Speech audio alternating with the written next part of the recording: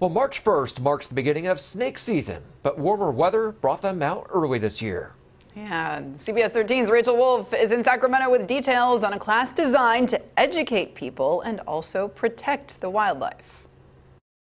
So this is a species that's often confused as a rattlesnake. This is Michael Starkey. But really soon, snakes are going to be moving. Wildlife biologist has made a career studying snakes, especially venomous ones. So she is a little ornery, so just be prepared that she may strike. That's why he's teaming up with the Rattlesnake Conservancy to offer classes through his organization, Save the Snakes. What we're doing is we're trying to mitigate human-snake conflict. In its first year of classes, 1,300 students nationwide have learned how to preserve snakes while protecting themselves. There's a lot of bad information out there. This course sets the record straight. Many who attend are first responders, wildlife biologists, and rescuers. There are even some homeowners. A big part of the course is identification, right? So learning about, what is a rattlesnake? How do rattlesnakes use their environment? Because that's the main focus is rattlesnakes. That's what we have around here.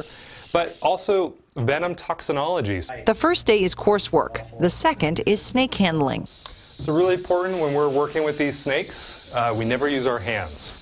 So we're always using tools. The goal is to educate people about the importance of snakes in our ecosystem. And they're an excellent form of pest control. They can go places that, cats and barn owls and, hawks can't go. Snakes are a farmer's best friend. He says killing them is not a sustainable form of pest control. When there's one, there's going to be another. And so it's best that they prepare their home, prepare their family, make sure that everyone is safe.